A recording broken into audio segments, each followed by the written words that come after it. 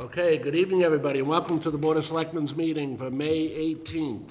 Mr. Curo will hopefully get here eventually, but he may not be able to make it tonight, so you're stuck with the four of us. We are the four brightest and best looking, so, well, I am, but, you know. You're everybody's favorite.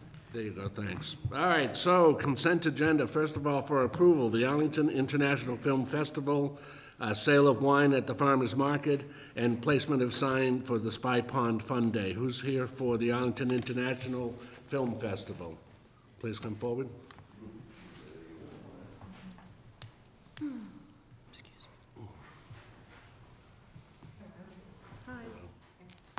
Please. Good evening. I'm April Rank, and the director of the festival and the founder. Thank you for hearing our request.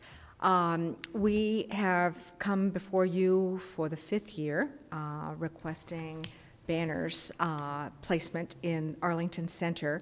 We're a little bit more organized this year with specifics. ATED has offered to organize and sponsor AIFF. The display dates, we were looking at Town Day. We thought it would be appropriate after Town Day, September 14th through the end of the festival, October the 26th. The banners would be 2 double-sided banners, hopefully to be displayed on poles at Medford Street and Mass Ave. The same banners that we have used previously, same measurements, 7 by 3. And the upper portion of the banner would read Arlington International Film Festival, where Arlington and the world converge, and the web address. The lower portion would read the kickoff, September the 25th, sponsored by ATED, Arlington Tourism and Economic Development Bureau, either the town logo or ATED, whichever is decided upon, and festival dates October 15 through 22. Okay. Thank you. And certainly, this is an excellent festival. However, it's not being held in Arlington, correct? The actual festival, October 15 through 22, will not be. Our kickoff will be at the town hall. We continue to do screenings here in Arlington. This is the home of the festival. It's based here. We're not changing that. We're expanding. We're actually we just finished a screening with an Iranian filmmaker at ACMi last week. We have the Robbins Library film series that will run from June to December, which is free to the public. And we're in the middle of negotiations as well with the Capitol Theater, looking at doing a retrospective of years past of filming. And then also, how can we work to move forward? It's just that we've had to follow where people want to see films. And it is nothing to do with, abandoning the Regent. I think that, we absolutely love the Regent Theater and what they do. But it seems as though film is secondary to what they do well, and that's musical acts and comedians, et cetera, live entertainment like that. So we're just trying to keep the festival alive, and in the meantime, continue to explore avenues of how we can continue to provide, screenings here in Arlington. Are banners going up in Cambridge for this? I don't know. I really don't know. And if it is, it would be Arlington International Film Festival. Okay. So they have invited us. Whether we will do it or not, I don't know, because we really want to, secure the banners here in Arlington first and foremost. Sure. Yeah, Mr. Berg? Thank you very much. No, this is, it's kind of bittersweet. Bitter, we obviously hate to see you go, but sweet because you've done such a great job, and it's a real testament to your efforts, and I'm really happy to hear that you're still, having this, the festival play such a large role in Arlington, so I'm grateful for that. So I wish you the best of luck, and I'm happy to support this. Thank you. Thank you. Mr. Dunn? Yeah. I guess, my question was going to be, I think, similar to Mr. Greeley's, and so I can support this, but I'm definitely interested in keeping an eye on how much of the economic activity is in Arlington, because you guys, your organization did so much, and so it's been great to work with your group for, parking changes and banners and other cooperation.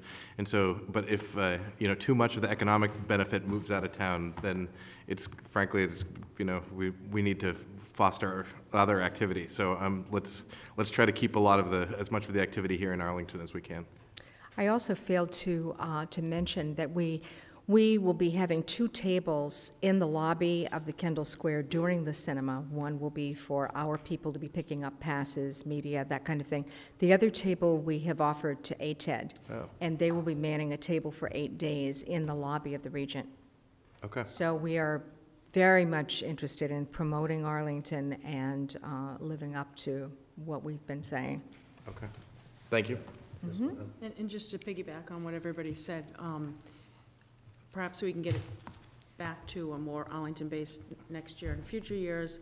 My only concern is, and I don't feel by taking this vote to approve it this year, setting a precedent where someone might come before us and say, well, we're your sister town or city in Cambridge, Belmont, Lexington, and a lot of people from Arlington are going to be coming, so we also want to do the same, similar to what we did for you all. So I would say whatever you can do to get the Arlington Film Festival more squarely back in Arlington next year. Just for myself personally, I'd appreciate that. Mm-hmm. Thank you. I wonder, doing a count here in front of you, whether or not you would mind if we tabled this until Mr. Curo can be here and have a say. That would be fine. Would you mind that? I mean, because we're talking about starting September 14th.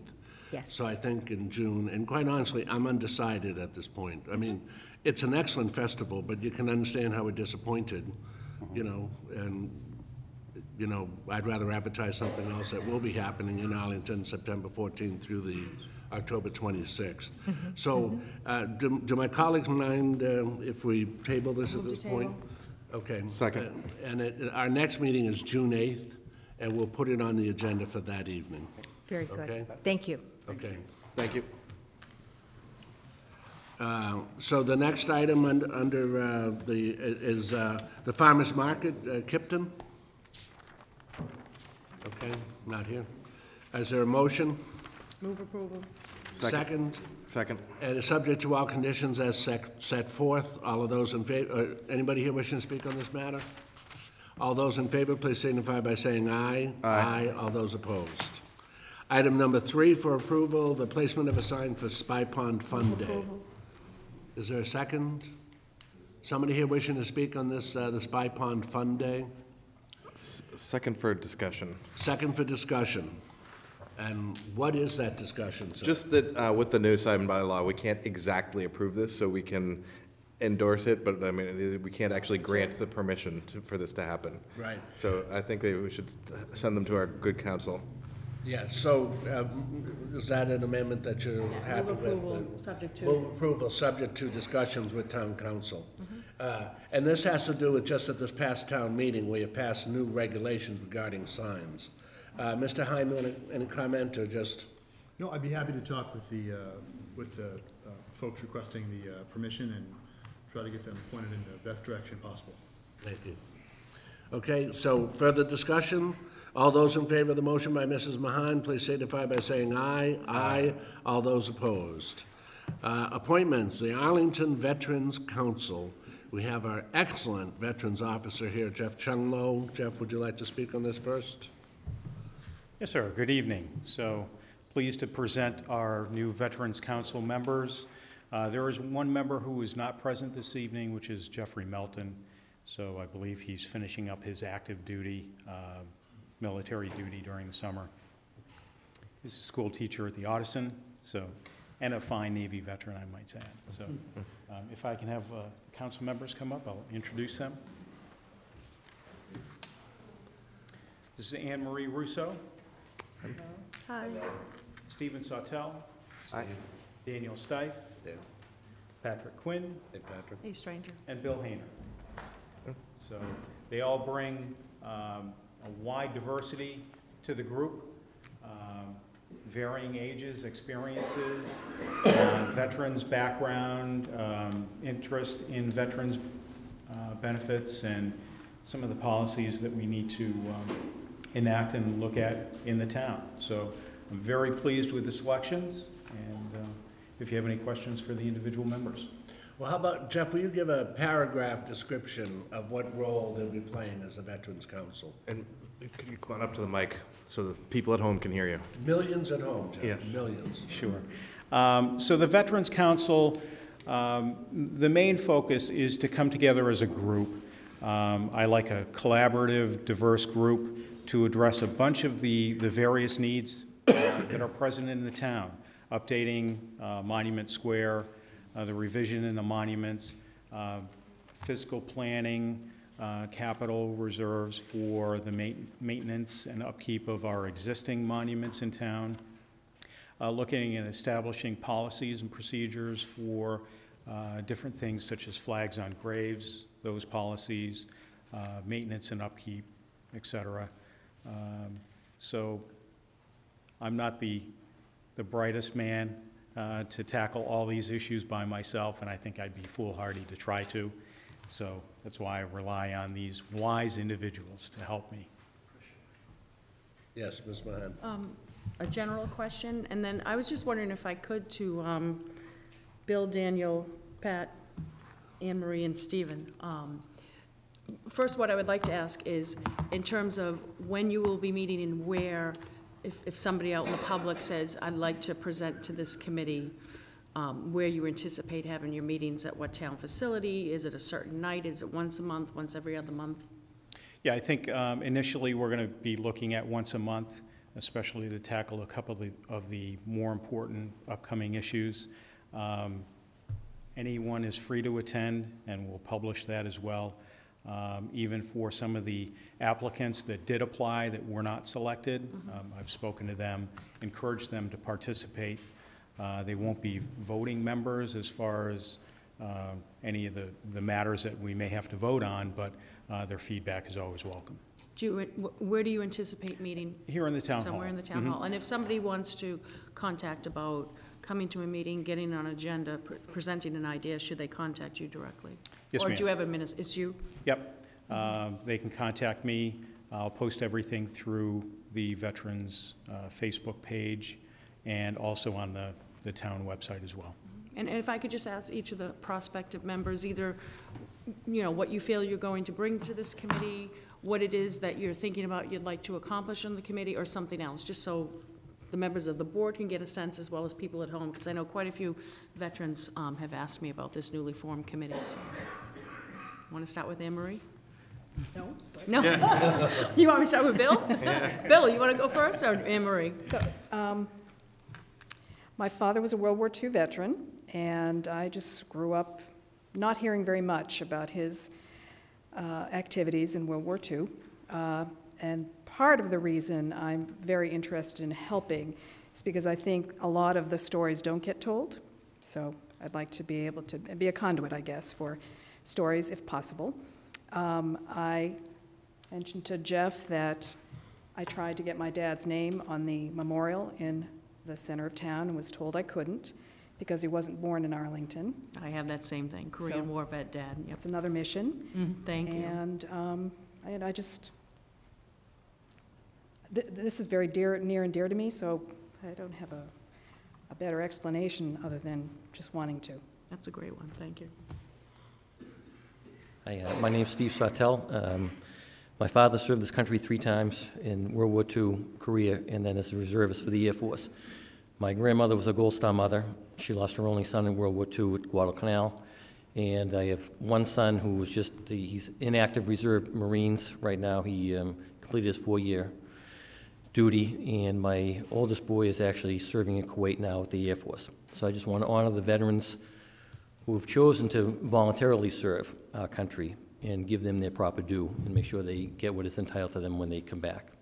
Thank you. Thank you, Steve. Hello, my name is Danny Stife. I'm a Marine veteran. I did 2 deployments to Afghanistan, and I want to bring a voice to those Iraq and Afghanistan veterans now that we're starting to come home and I've talked to them and just be a voice for those younger veterans. Thank you. Thank you. Hi, Patrick Quinn. I know what it's like to try and navigate the veterans benefit systems in the VA by yourself, and it's very confusing and it's very difficult. So anything I can do to help navigate that for any of the veterans in Arlington, I'll be happy to. Thanks, Pat. Thank you, Patrick. Bill Hayner, I think one of the things that I'd like to bring is the education part. The young kids, for the most part, unless they have somebody directly involved in the service themselves, depend on television and the news agencies, and I don't think that's always gives the true story and stuff.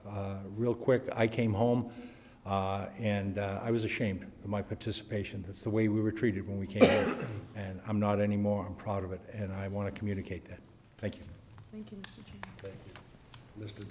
Dunn. First, I'd like to move approval of all 6 and just invite the gentleman who can't be with us tonight to come back and schedule a future event.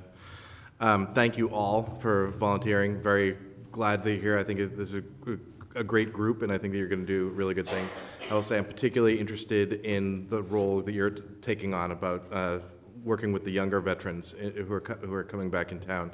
I guess I'm a little bit closer to your age, I think, than some of the the more senior members. One of my best friends was a captain in... Out of order. Oh, sorry. One of my best friends was a captain of a tank group in Iraq, and listening to him and his stories about him trying to keep his people together after they came back, and still, 3 years after their deployment is always, harrowing to me to hear that. And so I think that the things that we can do and you can do to help them is a really powerful thing. Thank you. Steve, anything? Yeah, no, I just will echo my colleagues' comments. This is an important group, and I know that Jeff will do an excellent job leading it, and I look forward to all of your inputs. So thank you very much. Second. Also very important to me, Anne Marie mentioned she didn't know that much about her dad's service. I heard about my dad's service every day. As a matter of fact, he won the Second World War. I don't know how many of you are aware of that, but my father in the Navy personally was responsible, as he told us often.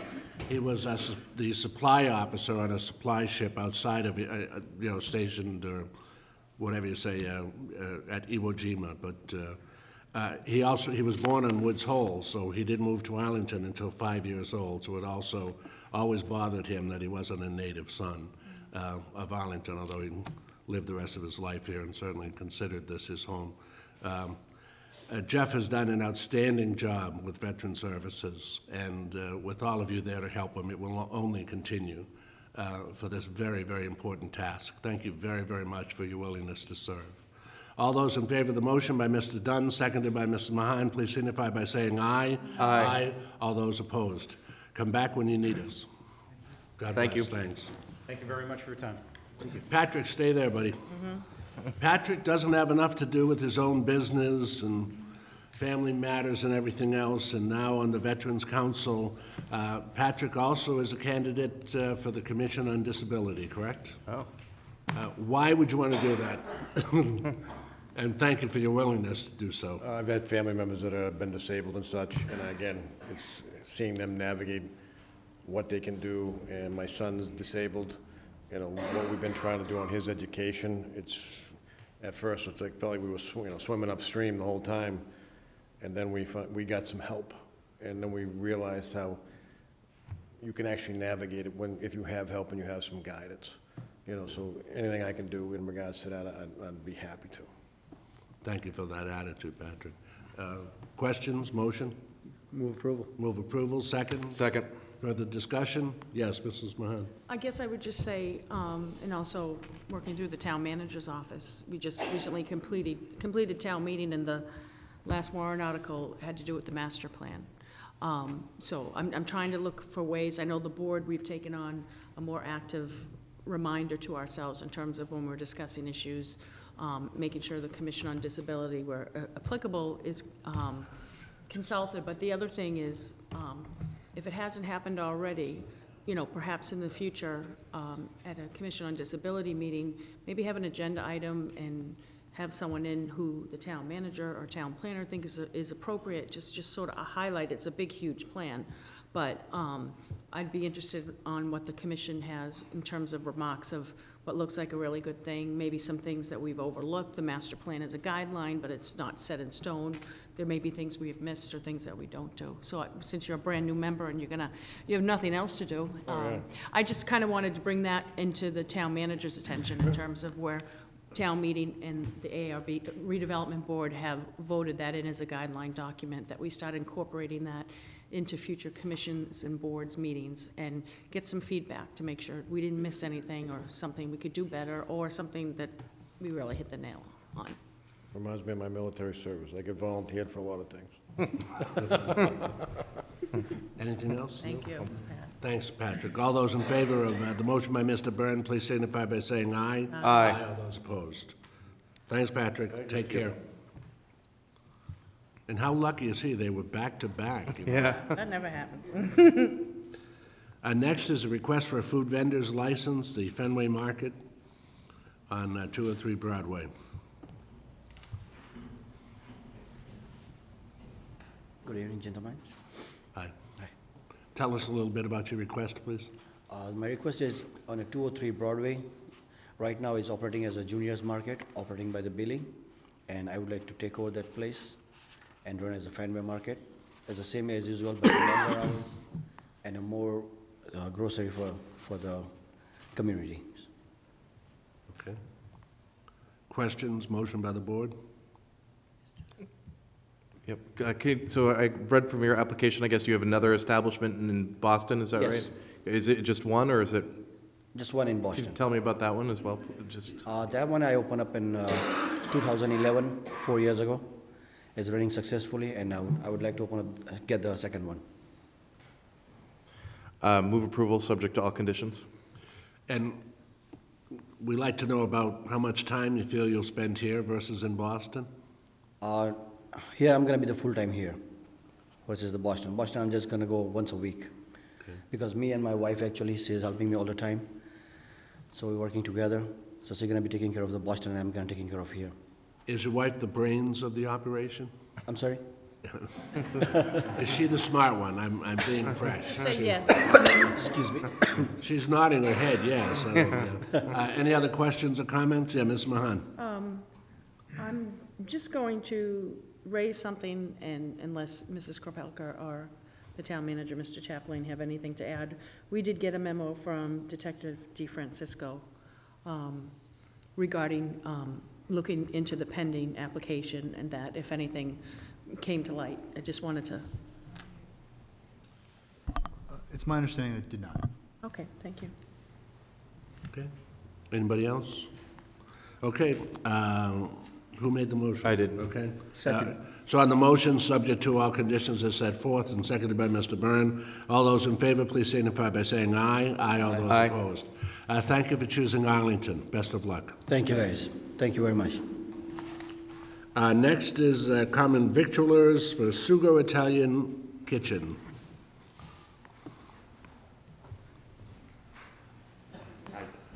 Good evening. Welcome. My sister's a little under the weather, so I'm going to do doing the talking for her. He's the general manager. Yeah, I'm going to be her general manager. This is Rudy? Yes. Okay. Yes.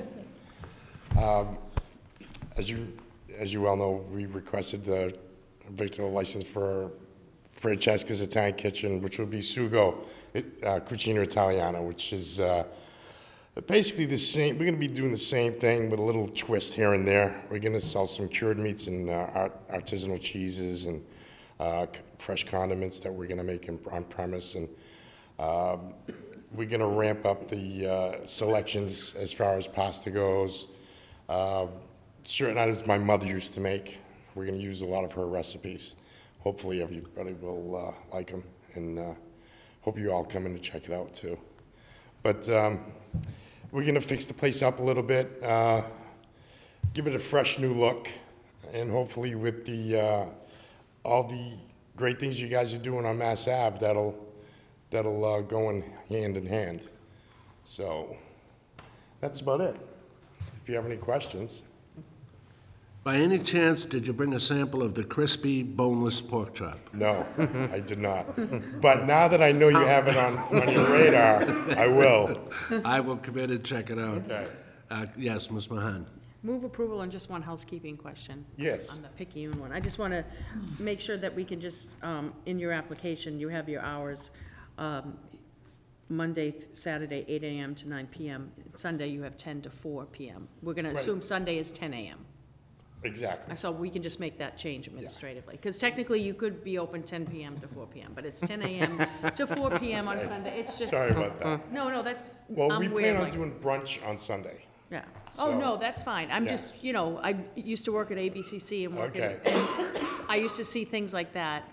It's a good point. I'm glad you brought it up. Thank you very much. So- So will the crispy boneless pork chop be on It'll the be brunch available menu? on every 7 days a week. Other question? Yeah, Dan. Second, when do you hope to open? Well, we have to pass papers within about a week within the approval for the license. Oh, okay. And hopefully by mid-June, we'll be up and operating. Cool. There's not a whole lot of work we have to do. Like I said, just give it a fresh face, mostly cosmetic work. There's a couple of issues that Natasha from the Board of Health mentioned that I knew already that I had to take care of, so those are already in our plan for renovation. And hopefully by mid-June. Cool, thank you. I'd like to be open for the festival that you have was it on the 24th, I believe, or? Town Day? you mean? No. Town Day? Feast of the East. Feast of the East, Feast of the East. I think it's. Yeah, I'd like to be open for that, if, Yeah. God willing. So, Not, we'll see. am I right, not seeking an alcohol license at this point? Not at this time. We might in the future, I but mean, we're come gonna on, see how it boneless goes. pork chop, no wine? I know. A nice glass of Sauvignon Blanc, that would be really nice, Will actually. you have delivery? Yeah. Yes, we will. Thank you. And I'll have an outside vendor that will be doing that. Whatever you, Yeah, we'll do delivery, and we're gonna do some business and residential catering also. thank you. Mr. Byrne? No, thank you very much. I know Francesca's has built up a loyal Yeah. following, so I hope. Joe's a great guy. Yeah, Joe, he is good, and I'm sure that you'll Yeah. build off of that, so good Yeah. luck. Thank you very much. Thank you. Thank you. Okay. All those in favor of the motion by Mr. Dunn, I believe? No, Right? it's, Mrs. No, Mahan. Ms. Mahan, sorry. Please signify by saying aye. Aye. All those opposed. Thank you very much for choosing Arlington. Thank you. Thank you. Thank you. You'll see me in there. Boneless pork chop, I See me know. in there. All right, thank With you. a side of pasta bolognese, huh? Come on. Good luck. Thank you. Change of manager, not your average Joe's. David Chambers. I see two gentlemen who are not David Chambers. Sorry, didn't think he might not be able to make it because of some problems down here tonight, so if he's not here, he said he'd be willing to come. Can we table it? Because I did Yeah. want to raise something. Me too. Yes, to table? okay. Move to Second. table. Second.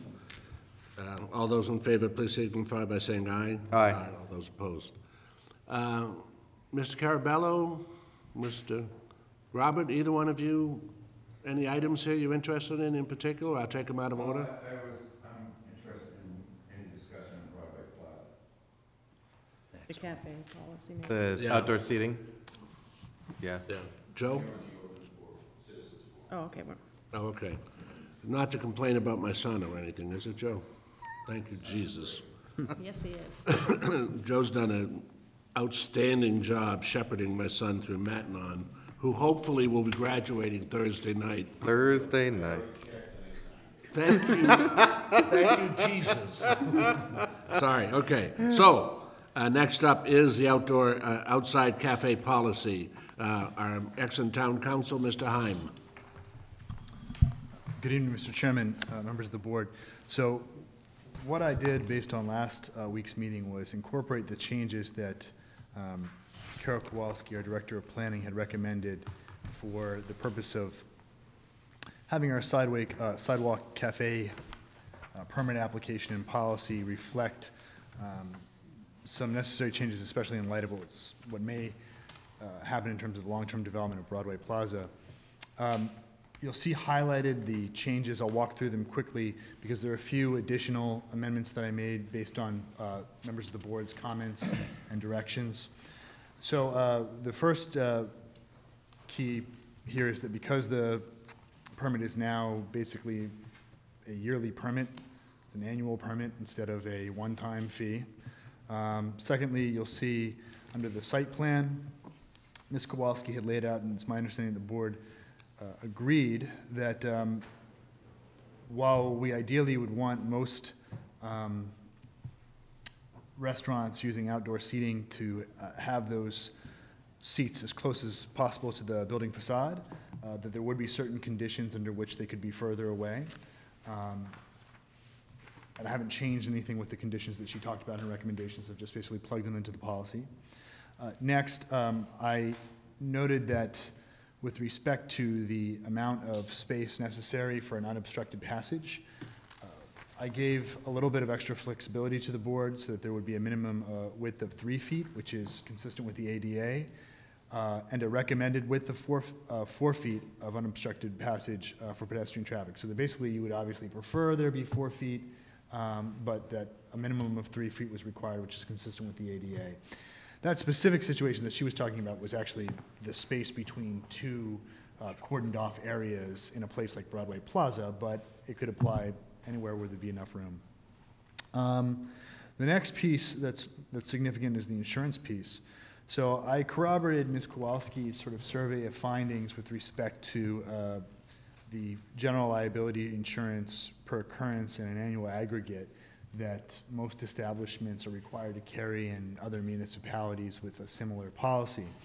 However, in recognition of what Mr. Curo was raising, what other members of the board were raising about concerns about whether this would be too much coverage or whether all restaurants would need this coverage, I essentially bifurcated it. Now, it's up to the board. It would be a very easy thing to amend right here on the right here at the meeting.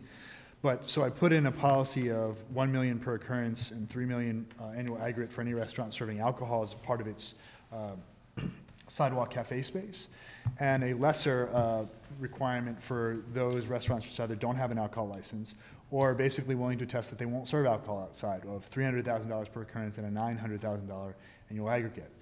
The couple of pieces that, again, I want to follow up on this is that these aren't necessarily going to be new policies, that most of these restaurants, especially ones serving alcohol, likely have fairly substantial coverage already. I can't speak with an expertise from the insurance industry's perspective, but adding the town of Arlington as an additional insured is fairly commonplace in a lot of contracts involving Arlington. So it's not an unusual thing to require. That requirement was already in our old regulations, but I plugged it in to note that the insurance certificate has to be received before the actual license is issued, because that can be an issue from time to time, that you'll have folks who say, yeah, we'll get you on, and then you don't actually have the certificate naming you as an additional insured. The next piece that sorry. I'm sorry. Yes, sir. Help me understand what 300,000 or 1 million per occurrence and what 900,000 annual aggregate means. So what's annual aggregate? So basically, these are levels of insurance that we're requiring them to have on an individual claim and then on the aggregate, so that if there's some disastrous incident, you've got enough coverage for a certain amount of damages for each individual instance, but the aggregate on that would be absurd if you had 20 incidents in a year. So what we're saying is that you have to have a minimum amount of insurance on a certain incident or occurrence that would require coverage, but that the total aggregate would only be a certain amount. Might be covering up to 3 incidents, is That's that the idea? basically right. All right. I mean, I think it's, to be honest with you, I'm not an insurance expert, but that's, I think, a loose understanding of it. Okay. New rule, only 3 people at a table. Yeah. But, as I said previously at the last week's meeting, I think a lot of this is not just about making sure that the town is covered. It's about making also sure that the town's citizens are covered and people who are visiting the town are covered. Because this is the town's space, and if people want to use it, we want to make sure that they're sufficiently protected from any number of crazy things that can happen. And again, this is fairly consistent with other municipalities where you're talking about good-sized municipalities, like, Boston is a slightly more onerous process, but where you've got municipalities like Boston, where you've got a lot of these different cafes. And I understand that some restaurants in Arlington aren't going to have the same business. So that's why I tried to develop the tier approach. The next sort of piece of it is the indemnification and acknowledgement of rights. While the board didn't explicitly discuss this, it seemed that the board wanted something like this. And basically, it's an agreement that the town is indemnified, which is a different issue than being covered by insurance. It basically says that if there's a lawsuit where the town is named because you've licensed the town property for restaurant service, particularly for alcohol service, that the holder of the license is going to basically indemnify us and take care of any damages that are recovered against the town specifically. So that's probably not that unusual either. I haven't checked that with every single municipality, but it's a fairly commonplace thing for this type of permit as well. And then finally, I'm sorry, I should have noted this, but I also added just the term and non-transferability. Each sidewalk cafe permit is valid for 1 calendar year from the date of issuance and is non-transferable. You just don't want to get into, you know, as Ms. Kowalski noted, places opening and closing and trying to transfer their sidewalk permit without running it by the Board of Selectmen first. Okay. Questions? Move approval. Move approval. Second. Regarding the insurance and indemnification, I think you really have it spot on. I know in my day job, I deal with a lot of the risk management, Crico, Coveris, and Traco, as well as the insurance company, Liberty Mutual, et cetera. And it's pretty well known and commonplace in the industry of a 1 million, 3 million.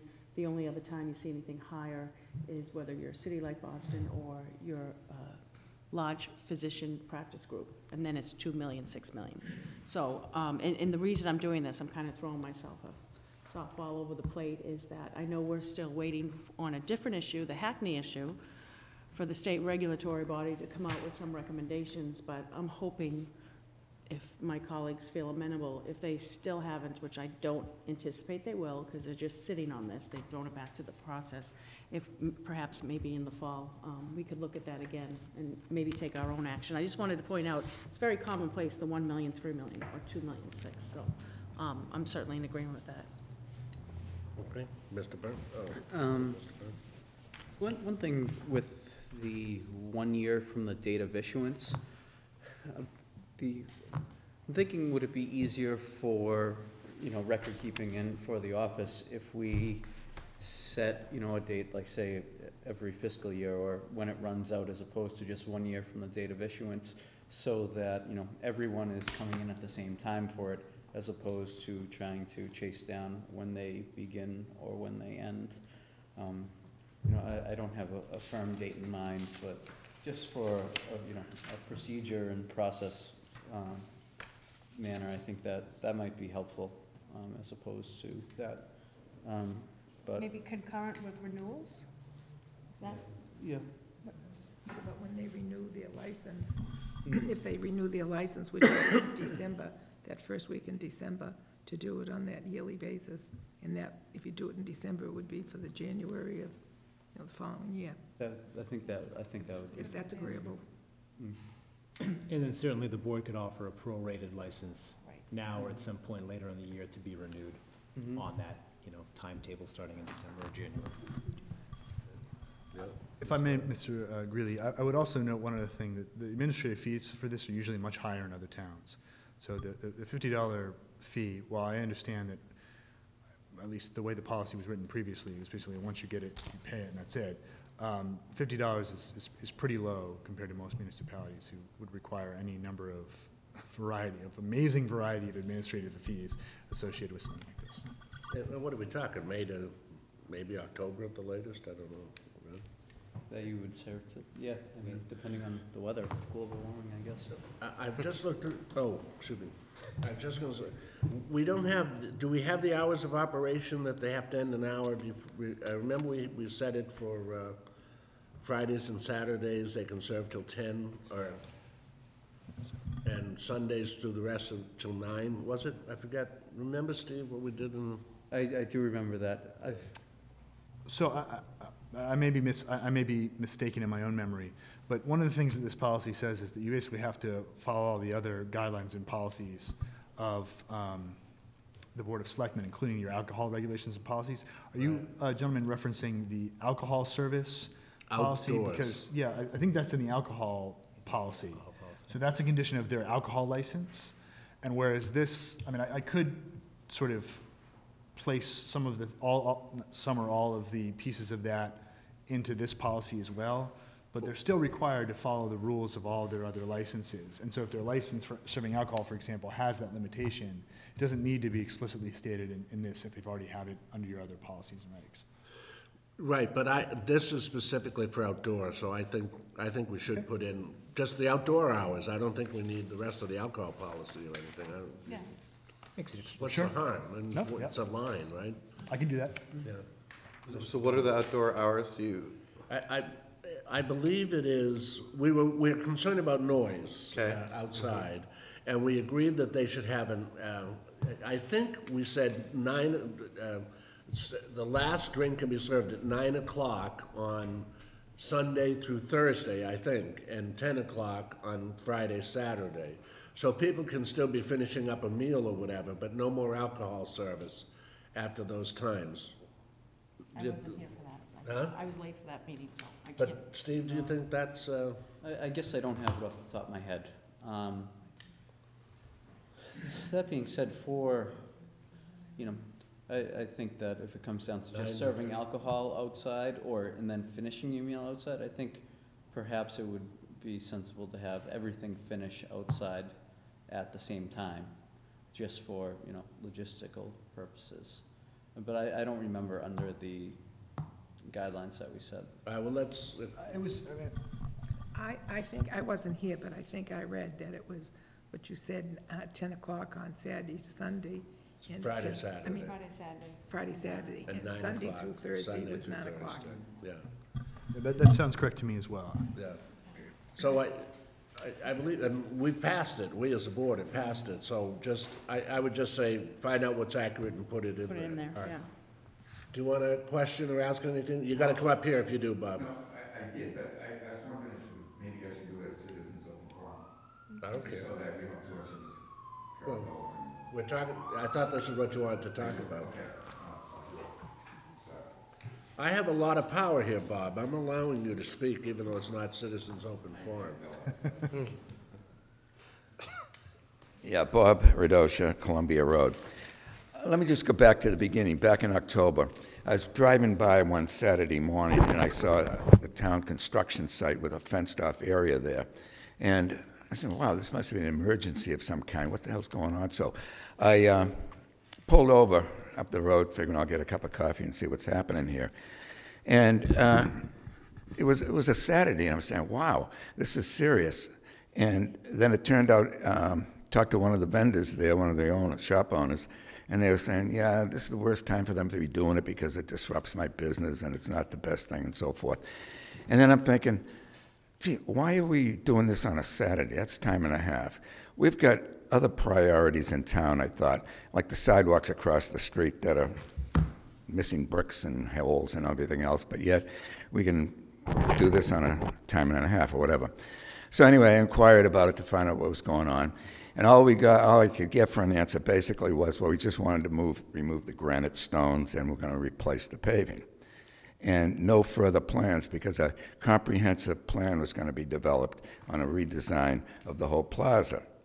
And I figured, okay, fine. And then when I saw this in the Advocate, I said, it sounds like somebody's ready to go ahead and do something, but is there a design? I don't know what the status of that is at this point, and whether we should be committing something to something before we know what we're doing there, because the intent was to make it a public space for everybody to use and do concerts or whatever there. So that's where that stands right now. But my questions are, when you talk about a yearly permit, that's just a seasonal kind of thing, I assume. Is it year-round? All right. Now, what kind of fee goes with renting the space or doing the space? How much? What do you? That's a $50 fee. That's all. Yeah. And so the town is going to give up I don't know how many square feet he has, probably 400 square feet or so, 500. So we're going to yield that over to a private enterprise in lieu of public space. Right. That's the deal. Okay, I'm a little disappointed in that because I thought we'd see something more open and inviting with seating and things for people like down at Davis Square. You look at that space and it's busy with people, kids and so forth. So does that mean the public would be excluded from sitting at any of those tables? Yeah. Yeah. I believe yes. I mean, Where we give a permit, where we don't. Give us a permit, yes. Okay. All right. Now, And that's, by the way, it's also why we're doing this yearly, because while there will not be any redesign of the Broadway Plaza this year, if there is to be in the future, it's why we're only giving them out yearly, that it's not a permanent permit. That okay, we're because allowing. I was told at the time that they would be one, but anyhow, all right. Now, the 4-foot passage, that's secondary sidewalk. That's a main passage there. And currently, it's closer to 6 feet to the light pole. So I would assume that that's going to be maintained along the storefront area. The 4-foot is not, I mean, your entrance to your house is 4 feet. I mean, a 3-foot door plus, you know, that's not a lot of space for people with carriages and kids on rollerblades and things like that going through. All right, let me see, I have to put these on for the rest of it. Okay. Excuse me. So restriction of a 4-foot. Okay, now, so there's no problem in crossing public space with alcohol and things like that, any liability issues with that, you know, somebody coming along and a waitress spills a drink on a kid or something.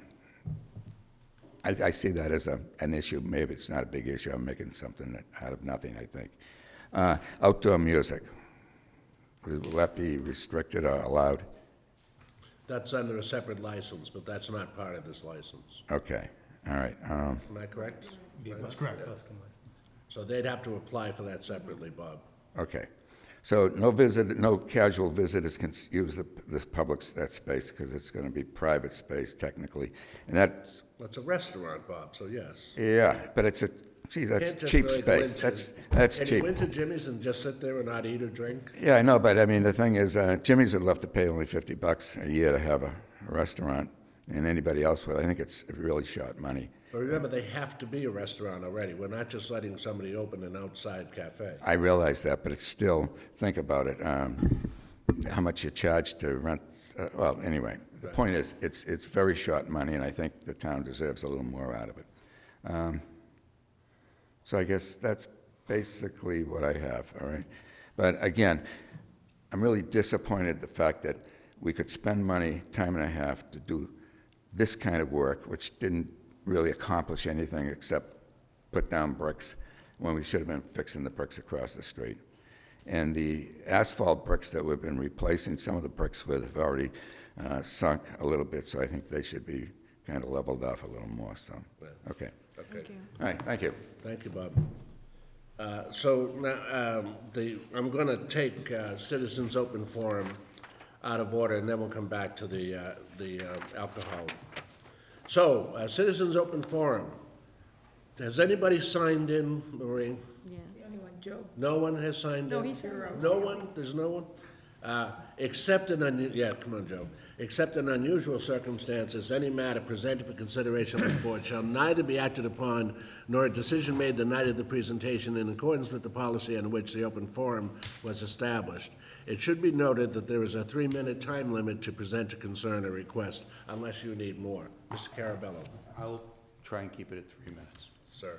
I've been before the Board of Selectmen for a number of times about this over the last 38 years. I moved to Arlington in 1974 with my wife. We moved to Lake Street in 1977. 1977, there was a budliner, or a commuter rail that stopped on Lake Street. There was no bike path then. And some of you might remember that. Over the years, I've been on different committees for the state as well as the town, dealing with traffic on Route 2 as well as Lake Street. Friday evening, I was really upset, and I started to do some investigating. I applaud the Board of Selectmen when they asked TAC to do a study about the Lake Street corridor. And I've got the paperwork here, and I've studied it. And they've done a great job. Friday afternoon, it took me 10 minutes to get from Route 2 to my house, which is at the corner of Little John. That's a long time. And I got frustrated. This has to do with the bike path. And it has been this way since the bike path came in. Christine and myself, my wife Christine and myself, rode the bike path many, many times. From Arlington, Lake Street, all the way to Bedford. I can't do that any longer. I wish I could. I know the board is trying to do something. We have a problem with traffic now. It's going to get worse. We have Uplands coming in and Belmont. Mugar wants to put apartments in. What are we going to do about the bike path at Lake Street? They talked about signals. I don't know if that's going to work. Years ago, when we rode the bike path to Lexington in Bedford, there was something called an S-bollard. I don't know if you know what that is, where a bike would have to maneuver around at the intersection. That, I've talked to selectmen about this over the years. That's a very low-cost type of obstruction. So that right now, we don't have bollards at Lake Street. They come right out. And the cars are stopping. I do it all the time. I don't want to hit a bike. I stop for the pedestrian, but I don't want to hit a bike. We need to do something. And again, I'm asking the board, I've been here before, different members of the board, and hopefully you guys can come up with a solution. Think about that S-bollard. They have it in Lexington. The bikes have to maneuver. They can't just come right out. They can open them up for emergency, so the fire department and the ambulance can go down. That's all I'm asking. Well, and it makes it, what, you don't think lights would work, Joe? I don't think the light's gonna work. No. I really don't. Well, what, Joe, wait, one second. Sorry. If you don't mind. You don't believe? I don't think the lights will work. If I there's a think red it's- light now for the bike path we're talking about, not just Lake Street, right? You don't think that would stop them? All right. They're coming right out. Yeah. They're coming right out. If I may, Ms. Mahan, I'd like to ask him one more question. How does the bike path affect you coming from Route 2 to your house? I know where your house is, Joe, right? How does it? How does the bike path cost you 10 minutes? Because from Route 2? They're queued up. I'm heading, all right, this is in the afternoon. Right. I'm heading towards my house from Route 2. Right. Up Lake Street to Right. Little John. Yeah. Everybody's queued up. All those cars, when they get up to the bike path, they're stopping. They're looking, making sure there's not a bike. And they're worried. And I don't blame them. I don't blame them. No one wants to hit anybody.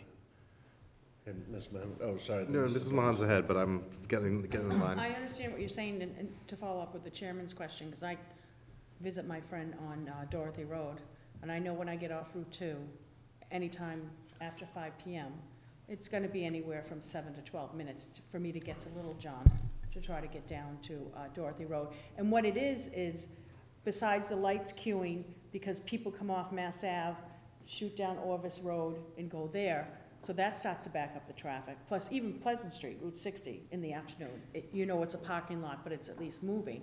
But what happens is, because there's such a high commuter, pedestrian, bicyclist volume from like 4:35 p.m. on, there's just a steady stream of bicyclists that just have a clear shot across, and that backs up traffic, you know, sometimes for 2, 3, 4 minutes, and it bottlenecks at the other end.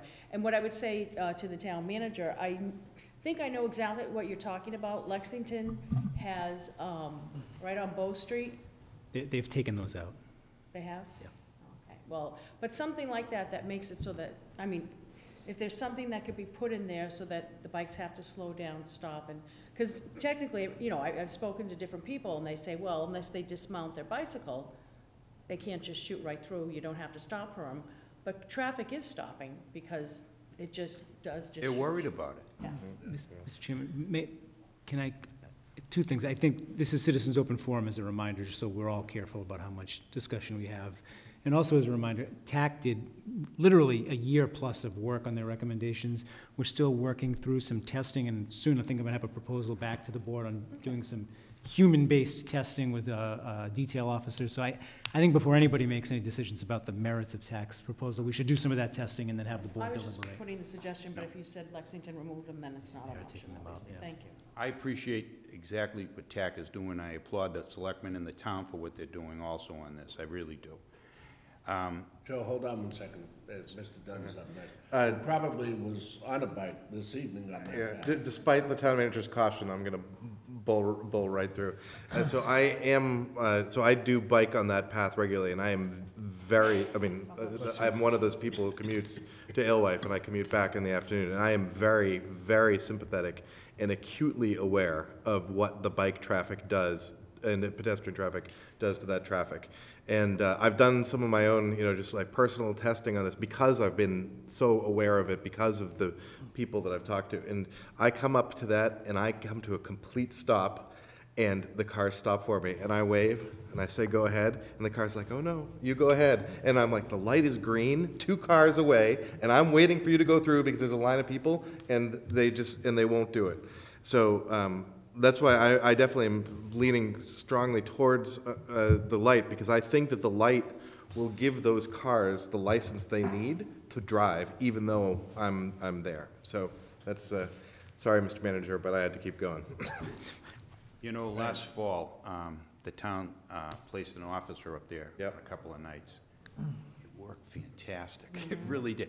And, they were stopping, and that was great. Yeah. People weren't not stopping, and the police officer was going, no, you've got the green light at the school, go, keep going. And now, it's also bad in the morning. They're talking AM too, but it's really bad. At 3:30 on last Friday was the 15th. It was 3:30 in the afternoon that it started. I went outside, it was still 7:45, and it was stop and go. I've been living on that street for over 38 years. I was there, like I told you, when the commuter rail was stopping, there was no lights at the school, and there were no lights at Route 2. People yelled at us, yelled at me, because I was on the Alewife committee. What are you putting lights there for? And it worked. It worked. It's going to get better after school gets out, and then it's going to start again at Labor Day, okay? But I'm just, with the uplands coming in, the Mugar property, I hope that doesn't go through, and I appreciate the efforts on the board. With that, I've got a sign out on the lawn about the wetlands, save the wetlands. But anyway, I appreciate your time. I spent more than 3 minutes, and I apologize if I went over. Thank you very much. Thank you. Thank you, Joe. Anybody else here for Citizens Open Forum? Okay, so back to item 10. The special alcohol license. I'm sorry, Mr. Chairman. The board. Yes. Did the board take a vote on the outside seating, the sidewalk cafe licenses? Diane moved approval. Yeah, I thought we moved, well, No. you want me to retake it, or? I'm sorry, I didn't. On the motion by Diane and seconded by Mr. Dunn. All those in favor, Wait, what please is this signify vote by... Sorry? What is this vote Outside on? cafe policy. The cafe application.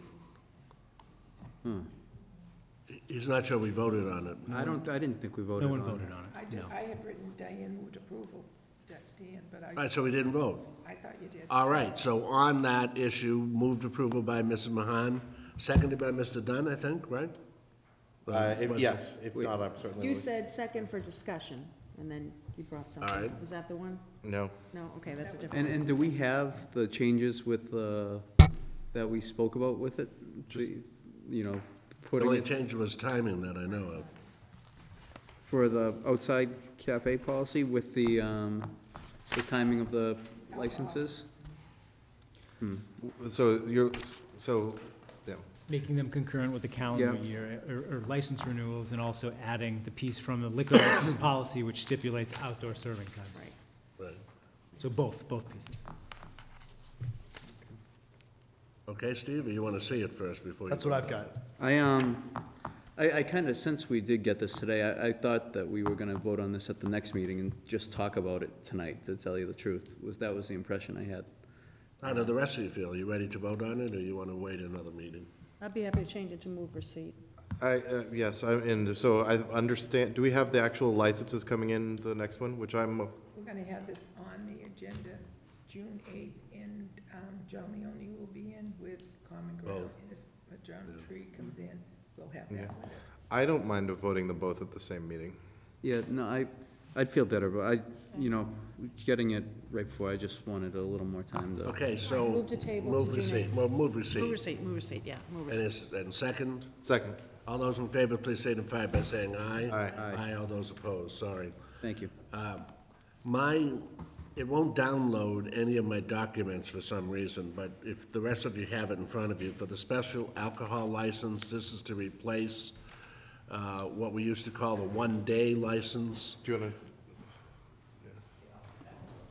Yeah, see, it just keeps showing loading, Yeah, but it has all night, yeah. I'm okay right now. I don't That, know. yeah. Something else? No? You think Let me it's try still to the look at, same I'm just problem? curious. Settings. Yeah, Adam, for whatever reason, this keeps dropping the network, and so that's what. Okay. So, have you all had a chance to read through that, and questions, comments? A couple of the issues were, we don't want to call it one day anymore, because we have to allow for alcohol delivery the day before and alcohol pickup the day after. But questions or comments, Mr. Byrne, first? No, just a comment. I know from sitting in your seat last year that this was an issue pretty frequently, and I'm glad that you took the steps to address it. And I hope that this alleviates, quite a bit of, concern and issues that people have while filing this, and I'm sure that Officer Rateau will be happy with these changes as well. So I'm very happy to support, and thank you for your work. Thank you. We do want to be clear, it's any town property now. It's not, there's been questions out in the gardens as to, where can they, or do they need a license to serve it in front of the Whittemore Robins or whatever, and the answer is yes. I have, I think, two minor changes, but I suspect are going to be non-controversial. Of course, as soon, oh yeah. So in this, I think it happens in a couple of them, but right now I'm looking at the special alcohol license policy and application. And it says, obviously, we're going to update the approved and revised. And number 5, consistent with section 14, blah, blah, blah, blah. The responsible person shall be on premises at all times during the days in question. I'm assuming that should be present during all hours of operation. Because especially if we're talking like a 2-day event, I don't think we're saying that someone has to, set up a tent and be there. Yes. And I think that appears in a couple different places. Literally that, because we. So it's on reference material number 2. What else is it on? Or maybe not figure it out, but am I in the right place that's what you're talking about? I'm calling it reference material number 2. So I'd rather look at the title, which is Special Alcohol License Policy and Application. Yes, okay, I got it. Number Thank you. 5, Number there's just a 5. phrase there, it says, must be on the premises at all time, and I just think we only mean. And the second one. Wait, but let me so what would the change have to be? All right. One of whom shall be on the premises at all time during the hours of operation on the days in question? Yes. Does that take care of that? Yes. Okay. Makes me happy, thank you. And then, now we're talking, and now when I point at the special alcohol license application, and this is the thing that we invite the people to fill out. And on the page in this section that's numbered 4, where at the top it says number of people expected to attend. Can you tell me which reference material it is? 5? Sorry, I'm just going back. 5 and 6. 5, no. No, it's not. Oh, no, number 6. What does it say at the top again? I'll find it. Sure, it says, special alcohol license application. It's a second reference Oh, okay, thank you. material. Yeah, I have them, you look at them all stitched together, and I don't know which number, but you found the application? Yes. And Okay. now go to page 5. Yep, scroll down to page, yep. Okay, got it. Thank you, Mr. And at the Chairman. very top, please list the names and dates. So sorry, go Yeah. ahead, Mr. Dunn, your point? No, actually, so sorry, then there's a page that starts, number of people expected to attend. And then this is in midway down through there, we say, for police, operations commander or designee, and we invite, we have a police officer, or, excuse me, the chief or his designee. I talked to Marie on the phone, and I think it's important for this section to like have a box around it basically that says for official use only. Because I think when you're filling these out, it gets pretty confusing. It's like, you're supposed to fill out the first 30 lines of this, and then all of a sudden there's a line.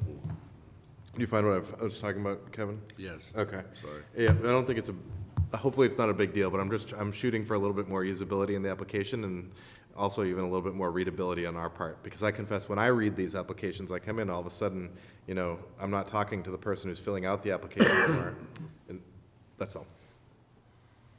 So you want to put for office? What I was leave it to Marie's. Okay. We're gonna highlight it. We Okay. talked Yeah. today, so we'll change I agree with you. Same exact thing, but we're just gonna highlight it in section so that people know that's for the police to fill out. Okay. Oh, okay, I got you, okay. I see.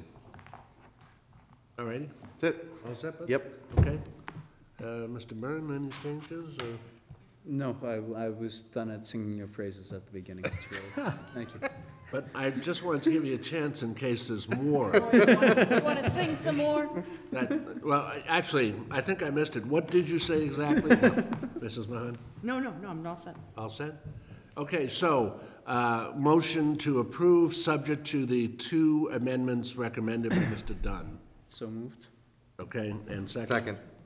And are we clear, Mr. Heim, on what those changes are? Yes, yeah. All right. So I guess that's it. All those in favor, please signify by saying aye. Aye. All those opposed? All right, so, item 11, the Community Preservation Committee recommended process. Adam and I got together on this, and we had a discussion, and we do expect that we're going to get quite a number of applicants for this position. So, you want to go through this, do you want Adam? me to This run is down the- this is the process that he and I are recommending to you.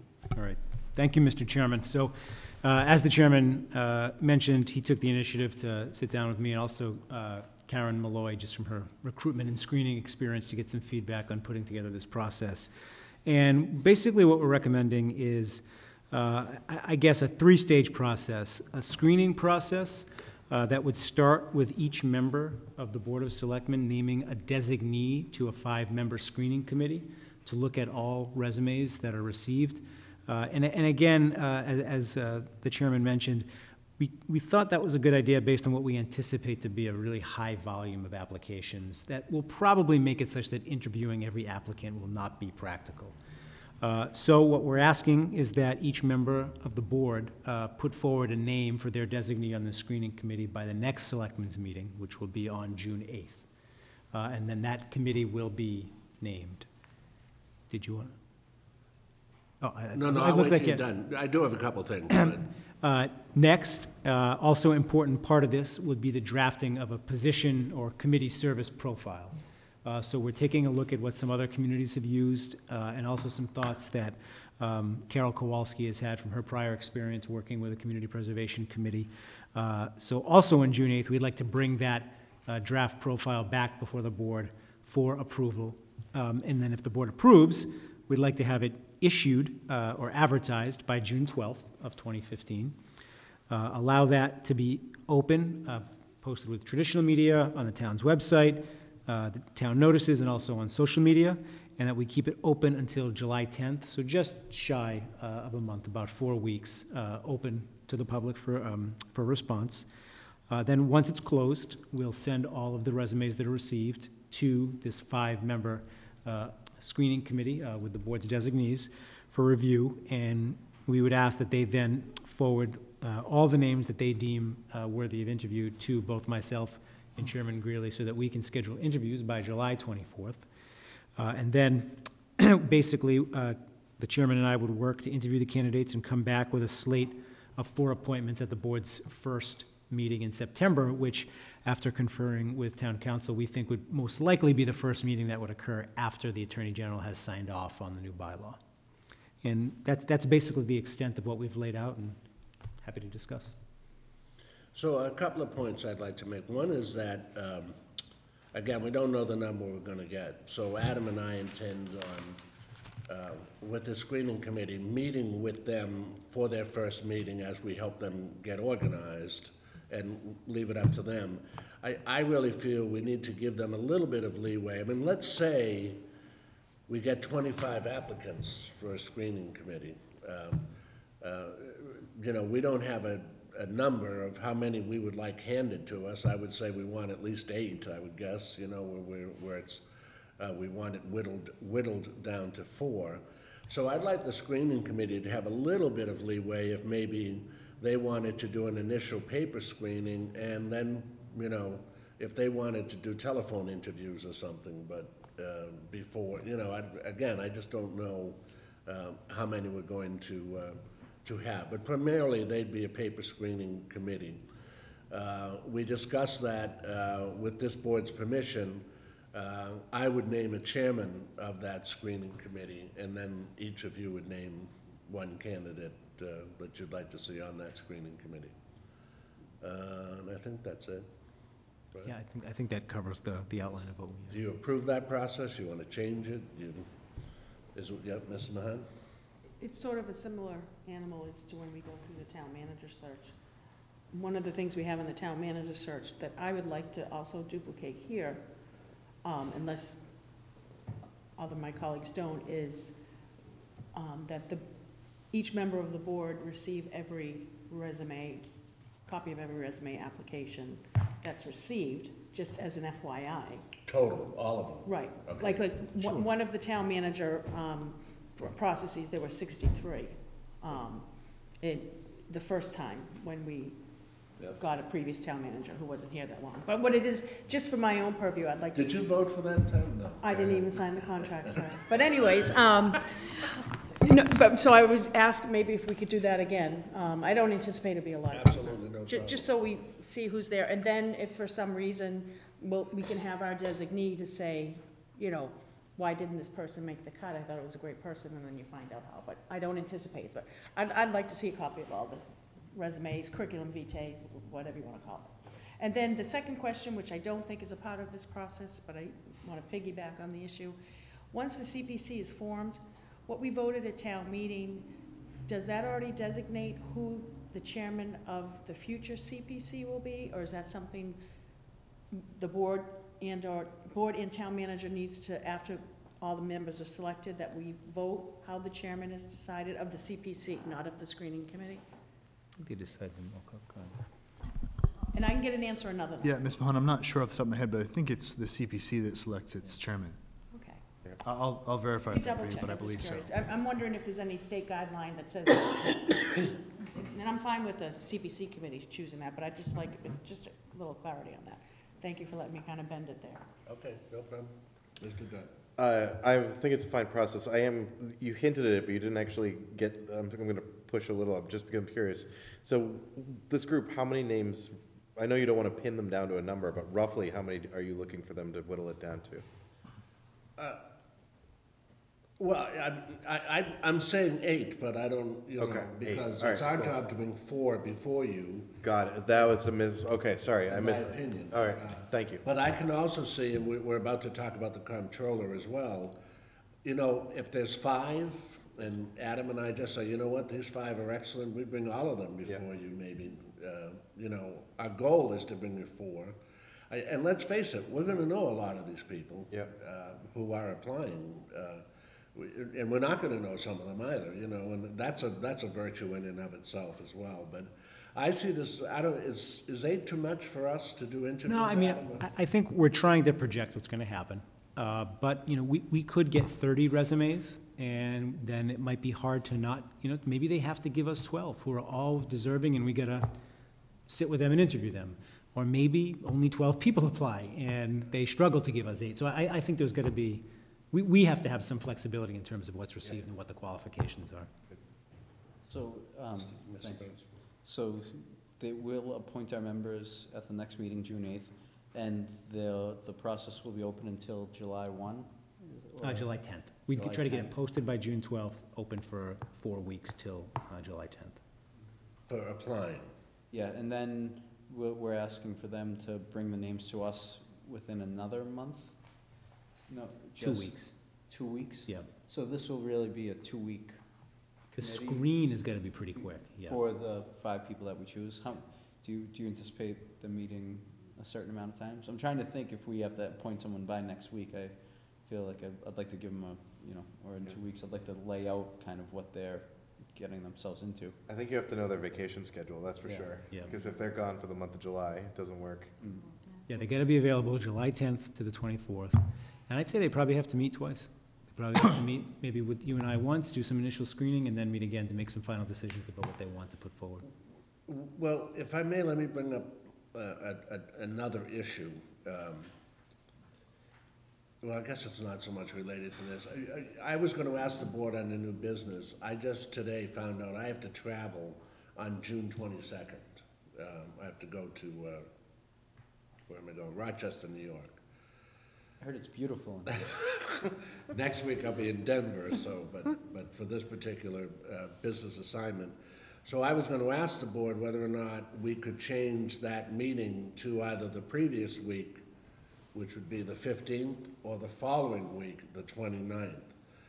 Now, our goal, Adam and I, in terms of the comptroller, is to Have a recommendation to the have a board by the recommendation to 22nd. you on the 22nd.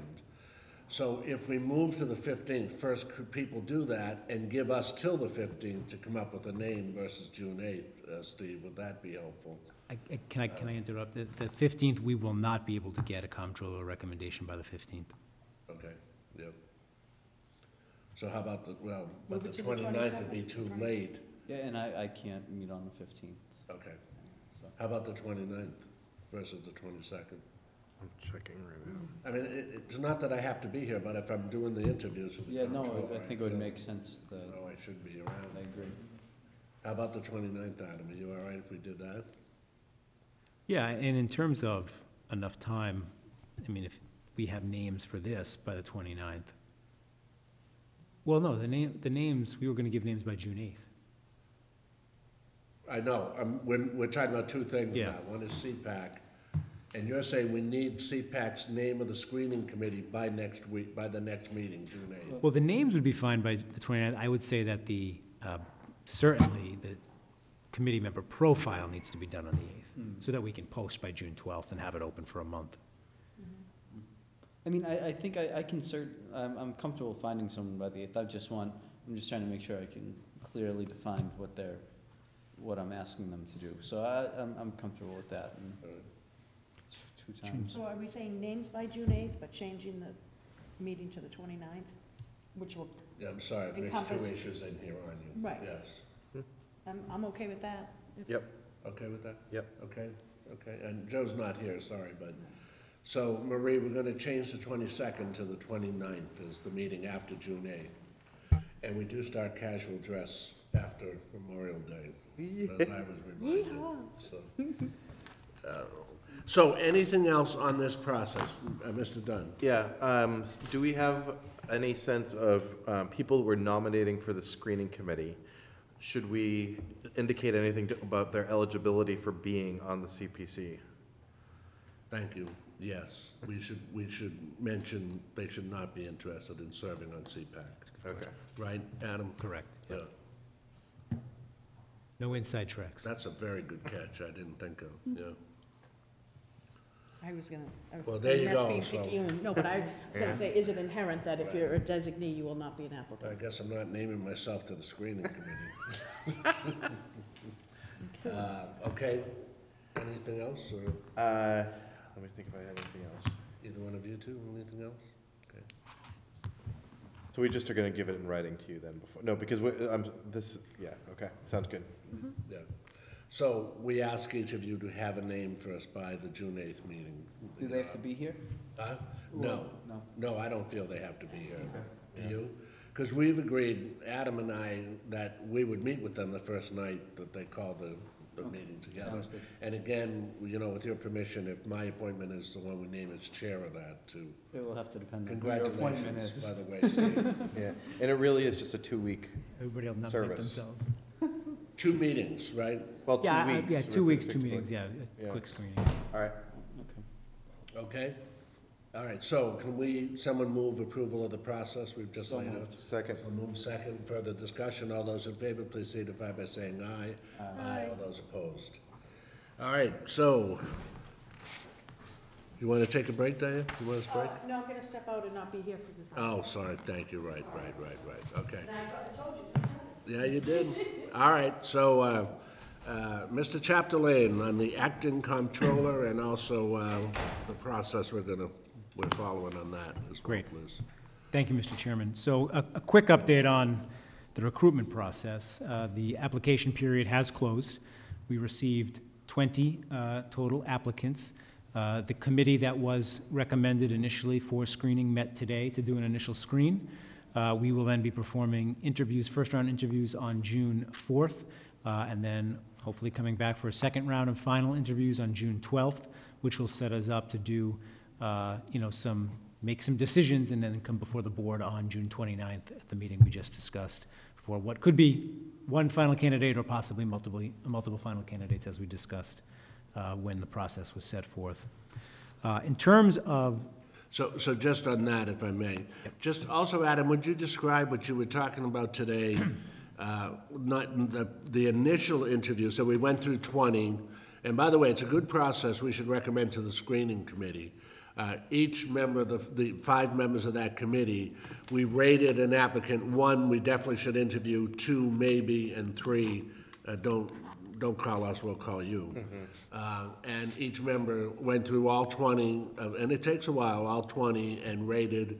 And then there were, I don't remember, but I believe they were I pretty believe we close had to- 9. Yeah, there were 9 that made the cut, and almost all of the 9 had all 1s from 5 raters, but there were certainly some 1s and 2s.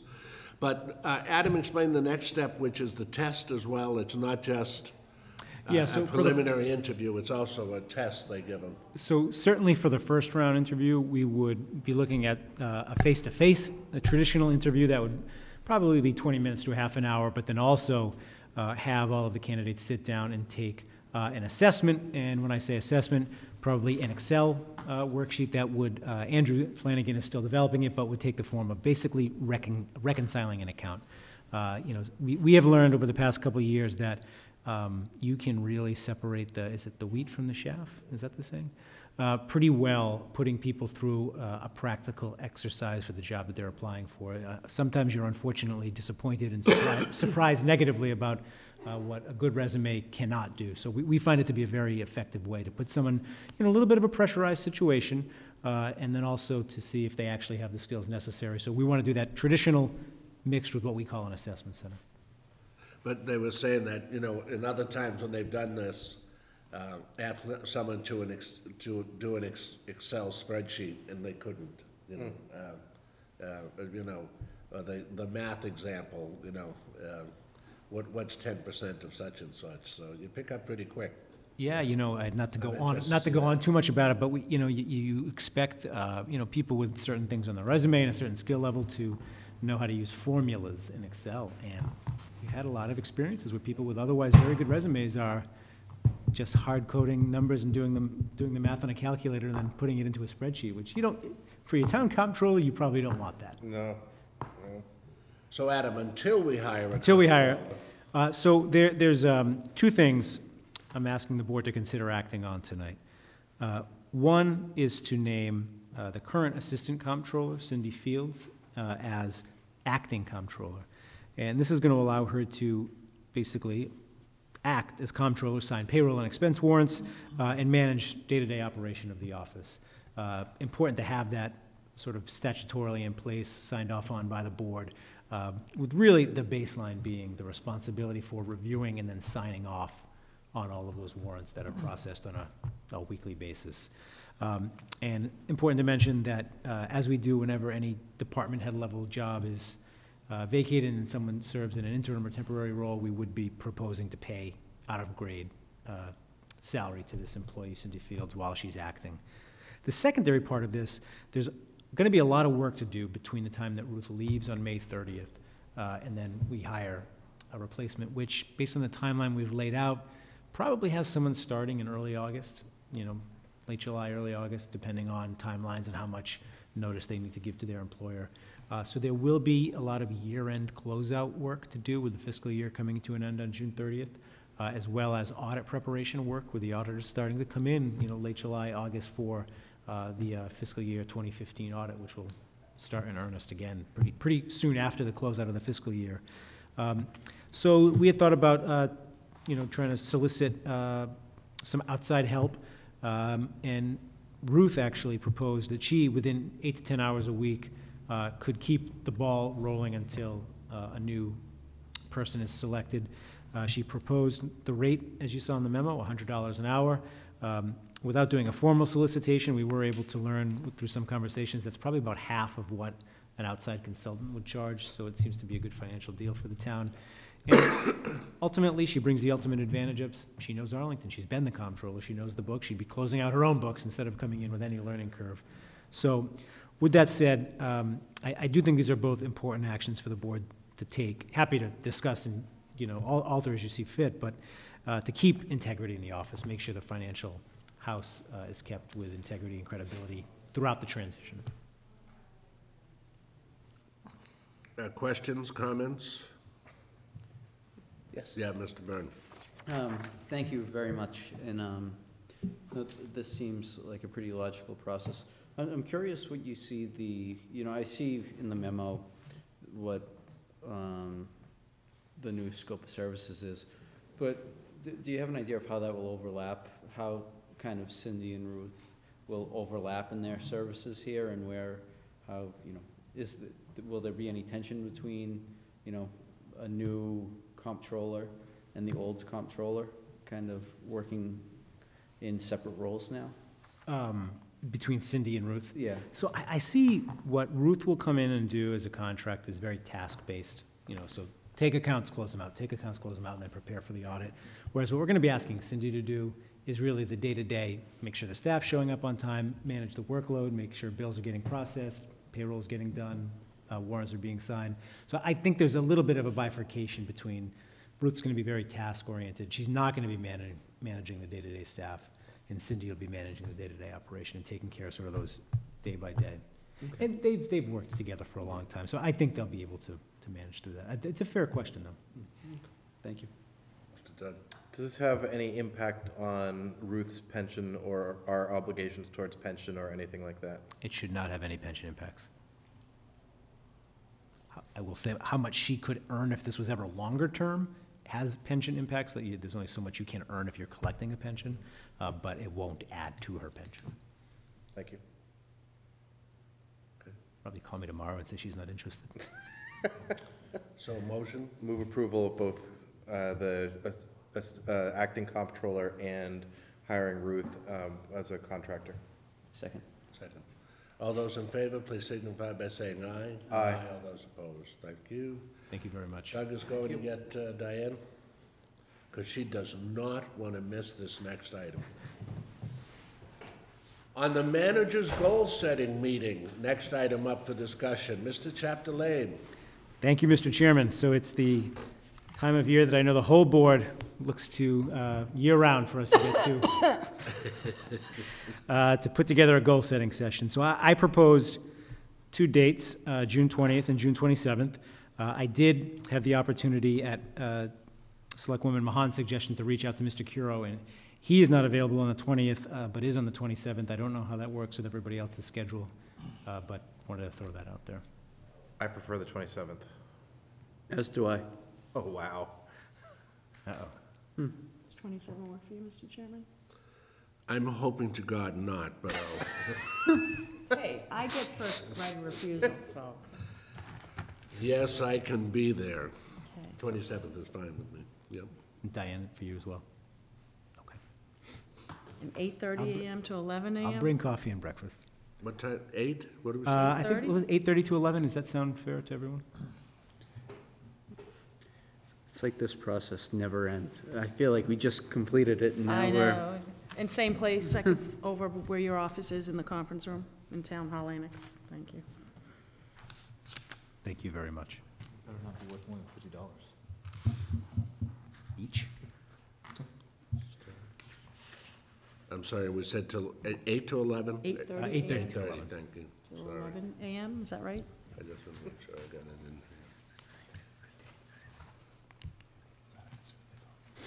Okay, and the next item. Okay, sorry. Mr. Heim. Yes, sir. So as the board knows, comprehensive permit projects have received a significant amount of attention in Arlington recently. In the interest of ensuring relevant town boards, commissions, and departments are sufficiently resourced with respect to their duties and responsibilities on Chapter 40B, we've retained a specialist, Mr. Jonathan Witten, and his firm Witten and Huggins. But because he represents multiple municipalities with respect to 40B issues, he's requested, and we agreed that it's appropriate, Excuse me. that he receive special municipal employee designation for limited purposes of his work on 40B issues with the town of Arlington and appropriate bodies, and I respectfully request the board's approval for same. Mr. Dunn. You have to forgive me, I don't remember, what's the, I'm assuming there's like, this is something like there's a potential conflict of interest that we're acknowledging in this? Is that? We're not necessarily acknowledging a conflict of interest, but we are saying that because this person works for other municipalities, there's always the possibility that somewhere down the road they could have some involvement in something that involves Arlington. The conflict of interest rules are slightly different for special municipal employees than they are for regular municipal employees or other folks, and this would clarify any ambiguity and make sure that there's no reason why he couldn't continue serving his current clients as well as Arlington for some minimal involvement he had with something when he was temporarily working with us here. Thank you. Okay. Move approval. Move approval, second. Second. Can we just say move approval, or do you want Mr. Dunn to read exactly what's being voted? I don't think it needs to be run. Okay, thank you. Anything else? Nope. No. All said. All those in favor, please signify by saying aye. Aye. All those opposed. New business. Am I right? No correspondence and no need for executive session tonight, Mr. Heim? That's correct. All right. New business. Marie. Funny thing is, just Ruth's party is Thursday afternoon from 3 to 5 that anyone can attend, but I know it's during work, so, you know. Yeah, and my son graduates that day, unfortunately, and I'm in town working, so I can't. If any chance anybody else here can be there for us? No? I am unfortunately not available. Wow. We gotta hope Mr. Curo might be able to do it. Okay, we'll try and get, yeah. Okay, Mr. Heim? No new business. Mr. Chapdelaine?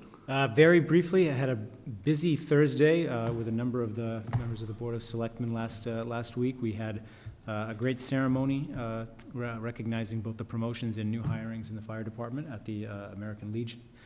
We also had a Mass Ave public info session, which I understand was pretty well attended, about 40 or 50 people, with good questions that my understanding is good dialogue, good back and forth, and responses that were able to be, or actions that we were able to be taken, were committed to, and seemed to be a good meeting. And then the chairman and I got to go to the Touchdown Club annual Ostergren Awards, which was a very nice event. Got to hear Tim Fox, former Patriot player, and that was a nice community event that I think was one of their most well-attended Yeah, it was ever. pretty large. It was one of the largest ones I've seen in maybe 20 years that I've been going. So it was busy but good week. We had quite a conversation at our table regarding the head speaker. You were there, yeah. He was interesting, yeah. Yes. Know your crowd. Oh, yeah. He did not. He did He not. did not. Tim Fox, he literally, I don't know if you could see this from the audience, he literally had it written on the back of envelopes. Do you know how they say that that's... Like 50 envelopes. Oh, many, all over. And he just kept... Oh, yeah. Like they each had about 10 words each. And a better speech, Yeah. please. And went away from it far too frequently for the number of pages that he had. Anything else, Mr. Chapdelaine? No. Mr. Byrne?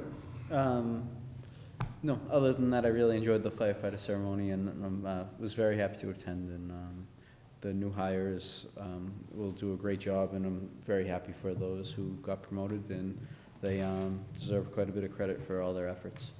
And you did an excellent job speaking, representing this board, Mr. Bryant. Thank you very much. I thought I gave up those duties a few months back, but I was happy to step back into that role. Steve and I were getting there. It started at 6, and Steve and I, right about at 6, are driving around the neighborhood trying to find parking spaces. And you wouldn't believe how many times we passed each other on side roads and Several. stuff, and would yell out, "Who's in charge of parking around this place?" And finally, we both found a space. Mrs. Brown? Just two things. This Thursday at Hardy School at 7 o'clock, the Oak Tree, the developer for the Mugar site, Gwen Noyes et al. And others will be presenting their first plans that I guess it'll be the first time we'll be hearing some of it. There'll be a presentation by Oak Tree with a follow-up Q&A. ACMi will be there to tape it. It will not be run live. It will be on replay, so that's Hardy School Cafeteria, Thursday night at 7 p.m. And this is a meeting hosted by and paid for by Oak Tree developers. And then the second thing is, through you, Mr. Chairman, the long-standing running issue of Sunnyside. We had agreement 3.5 years ago that they would, recognizing that the condition of the road, if they made it exacerbated the conditions, that they would hot top it. I think that was the word. Basically fill in the potholes with gravel. It's been a back and forth between Dan Hunt, who resigned, who was our liaison, ran successfully for state rep, and now with the new transition, with the new governor and his team, but basically back to the starting point. The bottom line is we just say, can you just hot top it or whatever that is, fill in the potholes. They came out and said the road is in such disrepair, it needs a larger solution. And then they said, well, because it needs a larger solution by what they caused, they can't justify the cost of it. And they want to leave it the way it is. So I guess I did speak with Representative Garberly, who spoke with the new people over at DCR, and what they said was, well, the reason we didn't do what you're asking for, I'm gonna say fill in the potholes, I can't remember the exact thing. It does need a bigger solution, but because it's so far that the project's been closed out, they don't know that they can justify it. So Representative Garberly said he will continue to just come in and ask them to do the quick fix. They're saying, oh, well, that won't totally repair and restore the road, but the bottom line is they made those large holes, craters, and want to be filled in. So anything that the manager can do, governor has a new team in place, and or if there's anything else that we can do for the, not looking for a free new road for a private way or anything like that, but I'd really, because they're getting really frustrated over there. They feel like we're all talking double talk. And, but when you and I, along with the town manager, went in on the microburst, this is something we discussed with then Commissioner Lambert, who promised. So I just wanted to. And you and I have emails from one of the last. Tony Bartletta. Yeah, but I don't know that would be done, and it never, they never followed through. But if we can just turn it back on again and see if we can, and I did ask Representative Garberly, and I don't know, perhaps if Mr. Byrne could speak to Representative Dan Hunt, who was the original, who's now a state rep, as everyone knows. He was the original liaison at DCR, and I have the emails from him, as does the town manager, as well as Tony, saying that they would fix this. So whoever can get to whoever quickest, fastest would be appreciated. So that's it. Thank you very much. And Mr. Dunn. Two things. One, I got a written notice in the mail that says that the town is going to tear up my street and replace my water. I saw your post. Exactly, which means, it just brought me again to the town website where I could go and find projects around Arlington, and I could click on the water rehab link, and I could say, yes, indeed, they're tearing up my street. So I will. I say this in jest, but also at the same time, it is nice to know that you can go there, you can see what the projects that are happening this summer, you can see all of the, just the water rehabs, but the other changes that are happening, all under the DPW section on the town website. The second thing I'll say is Monday is Memorial Day, and the parade steps off at 9:30 a.m., and it goes to the monument in Arlington Center, and then we stop at the various memorials in the Mount Pleasant Cemetery. So, are you going? I will be out of the country, so. Are you? I'm missing this year. I'm hoping to be there. I should be there. Well, get back to you. I'm hoping to be at the memorial at the center to say a few words.